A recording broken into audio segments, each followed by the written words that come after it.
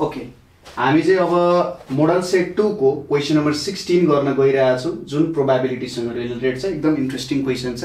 Sir हेर्नु question एकचोटी तपाईले स्क्रिनशट गर्नु होला। क्वेशनले के भनिरहेछ? Bag contents 3 red and 2 blue balls of the same shape and size. है त, तीनवटा बल रेड बल छन्, दुईवटा ब्लू बल छन्, सेम शेप र साइजको। भनेपछि यहाँनिर मैले लेखे total blue balls, total blue balls भनेको NB लेखे मैले। कतिवटा छन् ब्लू बल्सहरु? दुईवटा। त्यसैगरी टोटल रेड बल्स यो लेख्नु पर्छ है। टोटल रेड बल्स भनेको मानौ NR लेखे मैले, यो भनेको 3 छ। Total balls, total number of balls लेखौँ न ल। टोटल नम्बर अफ बल्स भनेको तपाईहरु यहाँ के छ? NT भनेको NB प्लस NT भनेको 2 प्लस 3 भनेको 5। 5 वटा तपाईहरुको टोटल नम्बर अफ बल्स छ।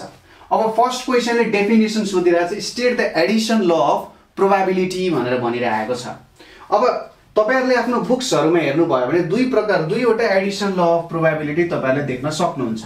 एउटा म्युचुअली एक्सक्लुसिभ इभेन्ट्सको लागि र अर्को नन म्युचुअली एक्सक्लुसिभ इभेन्ट्सको लागि है। अब कुन चाहिँ लेख्ने त भन्दाखेरि तपाईहरुले नन म्युचुअली एक्सक्लुसिभ इभेन्ट्सलाई ध्यान दिएर लेख्नु भयो भने सबै कुराहरु समाहित हुन्छ। र जेनरली तपाईहरुले यसो खोजबिन गर्दाखेरि पाउनुहुन्छ कि एडिसन ल अफ प्रोबेबिलिटी भन्दाखेरि नन म्युचुअली एक्सक्लुसिभ इभेन्ट्सलाई नै जोडेर हेरिरहेको हुन्छ। अब यसलाई हामीले कसरी लेख्न सक्छौं होला त? मानौं if A and B are two, के लेख्न सकिन्छ? Non mutually exclusive events. अब तपाईहरुलाई थाहा नै छ नन म्युचुअली एक्सक्लुसिभ इभेन्ट्स भनेको एउटा आउँदा अर्कोलाई असर नगर्ने भन्न खोजेको, एउटा आउँदा अर्को पनि आउन सक्छ भन्ने टाइपको। With sample space S। अब जे हुन सक्छ यहाँनिर के भन्नु त? सैंपल स्पेस S छ। Okay, A and B are two non-mutually exclusive events with sample space S. Then probability of occurrence of A or B in a single trial, A or B in a single trial is भनेर लेख्ने। यहाँ P A और B लेख्ने equals to यहाँ P A union B लेख्न सक्नुहुन्छ है। यो भनेको PA plus PB minus P A intersection B लेख्न सक्नुहुन्छ। यो नै तपाईहरुको एडिसन ल अफ प्रोबेबिलिटी। अब यो भन्दा अलिकति माथि के लेख्ने? Edison law of probability states that भनेर लेख्ने। Okay, Edison law of probability states that अनि यो लेख्ने। यो तपाईहरुको एडिसन ल अफ प्रोबेबिलिटी। अब तपाईहरुले फिगर बनाउने इच्छा छ भने एउटा सानोतिनो फिगर यहाँनेरि बनाइदिए पनि हुन्छ। जस्तै यहाँनेरि यसरी एउटा बक्सा बनाइदिने है, नबनाए पनि हुन्छ, बनाउँदा राम्रो है। यहाँ एउटा बक्सा बनाइदिने, यहाँनेरि यसरी एउटा सर्कल राख्दिने, यहाँ एउटा यसरी सर्कल राख्दिने है। यतापट्टि A भन्ने, यतापट्टि B भन्ने। ओके, यसरी तपाईहरुले बनाइदिए हुन्छ। अलिकति राम्रो, म भन्दा राम्रो तरिकाले बनाउनु होला। ओके, नेक्स्टमा के भनिरहेको छ? यति क्वेशन गरिसकेपछि नेक्स्टमा जाउँ। Two balls are drawn randomly one after another without replacement. यसरी विथ रिप्लेसमेन्ट। विथ रिप्लेसमेन्ट भनेको एउटा बल झिकेर हेर्नुभयो कुन कलर छ, त्यसलाई फेरि त्यहीनेरि हाल्नुभयो, त्यसलाई विथ रिप्लेसमेन्ट भनेर भनिन्छ। विदाउट रिप्लेसमेन्ट भनेको एउटा बल झिक्नु भयो, त्यसलाई बाहिर राख्नुहुन्छ, त्यसलाई फेरि भित्र राख्नु हुँदैन है त। So the probabilities of all events of red और blue balls in a tree diagram भनेर भनिरहेको छ। अब रेड र ब्लू बल आउने प्रोबेबिलिटीहरुको चाहिँ ट्री डायग्राममा देखाउने भनेर भनिरहेको छ। ओके, रेड और ब्लू बल आउनु पर्यो विथ रिप्लेसमेन्ट हैन त? With replacement. अब यहाँनिर हेरौँ, यो B नम्बरमा रेड और ब्लू बल आउने विथ रिप्लेसमेन्ट। मानौ यहाँनिर मैले यसरी ताने, अब यहाँ यसरी एउटा लाइन बनाए, अर्को कलरले गर्ने होला। यहाँनिर रेड बल कतिवटा छ? 3 वटा रेड बल छ, 2 वटा ब्लू बल छ। अब रेड बल आउने प्रोबेबिलिटी कति छ त? प्रोबेबिलिटी अफ रेड भनेको 3/5 छ। त्यसैगरी प्रोबेबिलिटी अफ ब्लू बल भनेको कति छ 2/5 छ। त्यसैगरी अब यहाँनेरि नेक्स्ट कुरा हेरौं, यति आयो। फेरि यसले विदाउट रिप्लेसमेन्ट भने विथ रिप्लेसमेन्ट भने चाहिँ फेरि त्यहाँनेरि हाल्नु पर्यो भने चाहिँ 3 वटा रेड नै बाँकी छ, 2 वटा ब्लू नै बाँकी छ, 3 वटा रेड नै बाँकी छ, 2 वटा ब्लू नै बाँकी छ। अब यहाँनेरि हामीले हेरौं फेरि रेड आउने प्रोबेबिलिटी कति छ, प्रोबेबिलिटी अफ रेड भनेको 3/5 नै छ।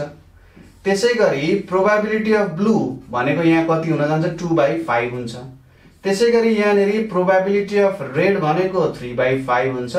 यहाँनेरि प्रोबेबिलिटी अफ ब्लू भनेको कति हुन्छ 2/5 हुन जान्छ।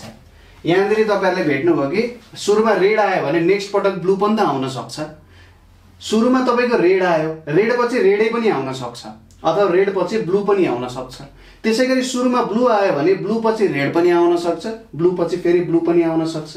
यहाँनेरि तपाईहरुले अब प्रोबेबिलिटीहरु क्याल्कुलेट गर्नु पर्यो है।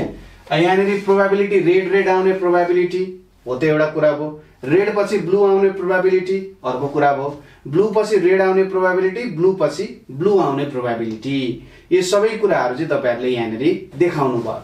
क्वेशनले हामीले मागेको के छ त हेर्नुस् त, so the probabilities of all events of red or blue balls in a tree diagram भनेर भनिरहेछ। सबै प्रोबेबिलिटीहरु देखा भनेर भनिरहेछ नि त। यहाँ लेखिदिए पनि हुन्छ भ्यालुजहरु। मानौ यसरी तानेर यहाँनेरि रेड पछि रेड आउने प्रोबेबिलिटी भनेको 3/5 * 3/5 भनेको 9/25। त्यसैगरी रेड पछि ब्लू आउने प्रोबेबिलिटी भनेको 3/5 * 2/5 भनेको 6/25। त्यसैगरी ब्लू बल पछि रेड बल आउने प्रोबेबिलिटी भनेको 2/5 * 3/5 भनेको 6/25। त्यसैगरी ब्लू पछि तपाईहरुको फेरि पनि ब्लू नै आउने प्रोबेबिलिटी भनेको 2/5 * 2/5 भनेको 4/25। यो लेख्दिए पनि हुन्छ। ओके, अब नेक्स्ट क्वेशनमा हामीले के सोधिरहेको छ, find the probability of getting first ball red and second ball blue without replacement. यहाँ दुईवटा कुरा तपाईले ध्यान दिने, एउटा यहाँ एन्ड लेखेको छ, अर्को यहाँनेरि विदाउट रिप्लेसमेन्ट लेखिरहेको छ। एउटा एन्ड छ, अर्को विदाउट रिप्लेसमेन्ट भनेर लेखिरहेको छ। एन्ड भन्ने बित्तिकै तपाईले मल्टिप्लिकेसन ल अफ प्रोबेबिलिटी याद गर्ने र विदाउट रिप्लेसमेन्ट भनिसकेपछि बल निकालेर राखिदिने। सुरुमा रेड बल त्यसपछि ब्लू बलको काम गरिन्छ, सुरुमा रेड र त्यसपछि ब्लू बलको काम गरिन्छ। सी नम्बरमा probability of getting first ball red. अब हेर्नुस्, फर्स्ट बल रेड मैले यसलाई लु पीआर भनेर लेखिदिए। हामीलाई के थाहा छ त, जम्मा रेड बल कतिवटा छ 3 वटा छ र जम्मा बल कतिवटा छ 5 वटा छ भने 3/5 हुन्छ। नेक्स्टमा probability of getting second ball blue, दोस्रो बल ब्लू ल्याउनु पर्ने छ। अब हेर्नुस्, एउटा रेड बल आयो, रेड बल झिक्नु भयो, अब जम्मा बल कतिवटा बाँकी हुन्छ 4 वटा। एउटा बल त झिक्यो नि त, 5 वटा बलमा एउटा बल झिक्यो भने चाहिँ अब 4 वटा बल बाँकी भयो र ब्लू बलको नम्बर चेन्ज भएको चाहिँ छैन, हामीले त एउटा रेड मात्रै झिक्यौं, त्यही भएर यहाँ 2/4 हुने भयो। देयरफोर यहाँनेरि प्रोबेबिलिटी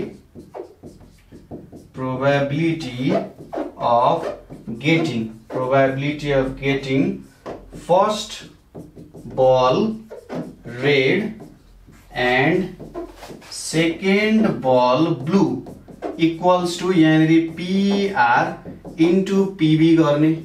यो भनेको कति हुन्छ 3/5 * 2/4। यहाँ हिसाब गर्ने 2 2 जा 4 भनेको कति आउँछ 3/10 आउन जान्छ। Okay, probability of getting first ball red and second ball blue भनेको 3/10 तपाईहरुको भ्यालु आउन जान्छ। यसरी गर्न सकिन्छ। Okay, next question, last question हाम्रो हेरौँ। यहाँ के भनिरहेछ, what is the difference between the probability of both balls being blue if two balls are drone one after the other with replacement or without replacement. अब यसले के भनिरहेछ भने हामीले के गर्यौं भन्दाखेरि ब्लू बल्स निकाल्नु पर्ने छ, तर पहिलो कन्डिसन के छ त, एउटा विथ रिप्लेसमेन्ट गर्नु पर्यो, अर्को विदाउट रिप्लेसमेन्ट गर्नु पर्यो र तिनीहरु बीचमा डिफरेन्सेस कस्तो हुन्छ भनेर सोधिरहेको छ। ब्लू बल, दुईटै ब्लू बल आउने। ओके, अब यो क्वेशनलाई गरौँ र विदाउट रिप्लेसमेन्ट भनिरहेको छ। यहाँनिर हेरौँ है त डी नम्बरमा यहाँनिर के छ त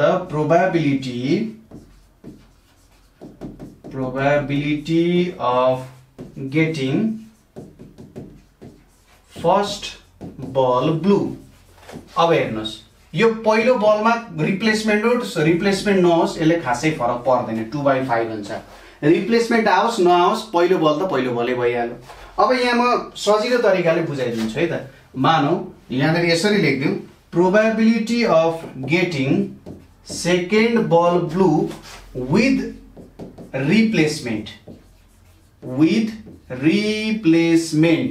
लाई मैले PB1 लेखिदिन्छु।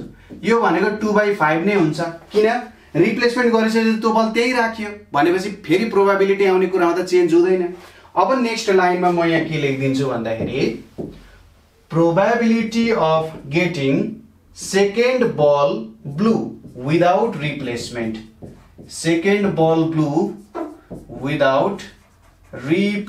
लाई मैले PB2 भनेर लेखेँ।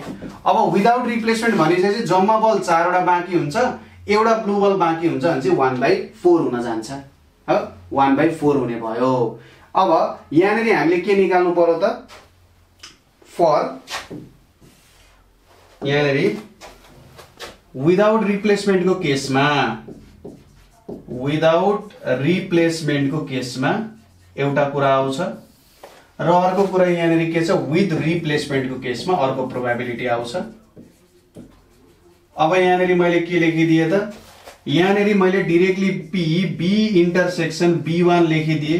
यो भनेको PB इन्टु PB1 यो विदाउट रिप्लेसमेन्ट हो। विथ रिप्लेसमेन्ट रहेछ सरी यहाँ B2 लेख्थ्यौँ। विदाउट रिप्लेसमेन्ट भनेको B2 आउँछ। यो भनेको 2/5 इन्टु 1/4 भनेको कति आउँछ 1/10 आउन जान्छ हैन। अर्को यहाँनिर PB इन्टरसेक्सन B2 हो विथ रिप्लेसमेन्ट B1 यहाँ त B2 छ विदाउट रिप्लेसमेन्ट B2 छ यहाँ B1 छ। B1 PB भनेको 2/5 यो पनि 2/5 भनेपछि 4/25 आउने भयो। यति आयो। द डिफरेन्स इज अब देयरफोर फाइनली के लेख्न सकियो द डिफरेन्स इक्वल्स टु यहाँनिर कुन ठुलो छ 1/10 ठुलो कि 4/25 ठुलो 4/25 ठुलो होला हैन त। 4/25 माइनस 1/10 एलसीएम लिने 25 र 10 को 5 5 जा 25 5 2 जा 10 50 आयो यहाँ by 50 यहाँ 4 2 जा 8 minus 5 भनेको कति आयो 3/50 आयो। भनेपछि इधरको डिफरेन्स कति हुँदो रहेछ 3/50 हुँदो रहेछ। यसरी तपाईहरुले गर्न सक्नुहुन्छ है। क्वेशन केही गाह्रो छैन, नयाँ तरिकाले त्यसलाई प्रेजेन्ट गरेर थोरै गाह्रो जस्तो लागेको मात्रै हो है त। यसरी तपाईहरुले आन्सर निकाल्न सक्नुहुन्छ, यो वेमा गर्न सक्नुहुन्छ। यो जुन ट्री डायग्राम बनाएको छ सायद यो नदेखाए पनि हुन्छ, खासै अप्ठ्यारो पर्दैन। देखाए राम्रो, टाइम छ भने देखाउने है, टाइम छ भने देखाउने, नभए नगरे पनि हुन्छ। ओके, यसरी तपाईले गर्न सक्नुहुन्छ किनभने ट्री डायग्राम 1 मार्क्स को मात्रै छ है त। यति नै गरौँ आजको लागि, यति नै गरौँ। र तपाईहरुलाई यदि हाम्रो क्लासेसहरु जोइन गर्नुपर्ने छ है, हाम्रो क्लासेसहरु ट्युसन क्लासेसहरु भइरहेको छ, ट्युसन क्लासेसहरु जोइन भएर अझै इन डेप्थमा सबै कुराहरु बुझ्न मन छ, सबै कुराहरु बुझेर एक्जाममा राम्रो भन्दा राम्रो मार्क्स ल्याउने अन्डरस्ट्यान्डिङको लेभल बढाउने इच्छा छ भने हजुरहरुले हामीलाई 98 495 95 895 यो नम्बरको व्हाट्सएप तथा भाइबरमा सम्पर्क गरेर क्लास जोइन गर्न सक्नुहुन्छ। तल डिस्क्रिप्सनमा फर्मको लिंक पनि छ, त्यो फर्मको लिंक क्लिक गरेर पनि हजुरहरुले क्लास जोइन गर्न सक्नुहुन्छ। आजको लागि यति नै, हस्त, धन्यवाद।